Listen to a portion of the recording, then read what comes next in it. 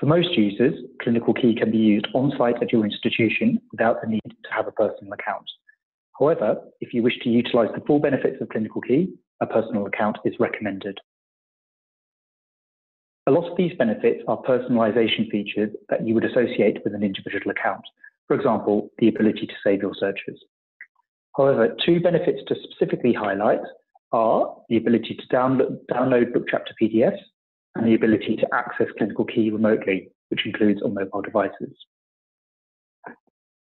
To create a personal account, simply click on Register from the ClinicalKey homepage, then enter a few simple details. Enter your first name, your last name,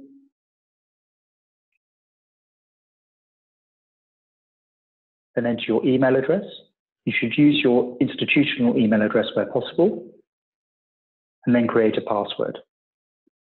Finally, accept the terms and conditions and click Register. If you wish to use ClinicalKey outside of your institution, for example, at home or on your mobile device, then you will also need to activate remote access. To do this, after you've logged into ClinicalKey, click on your name at the top right, and then click on Remote Access from the menu. Enter your institutional email address in the space provided, and note that this has to be an email address approved by your institution. General email providers such as Gmail, Outlook, and Yahoo will not work. After you have submitted, you will receive an email, as shown, with an activation link. Click on the link and your remote access will be set up.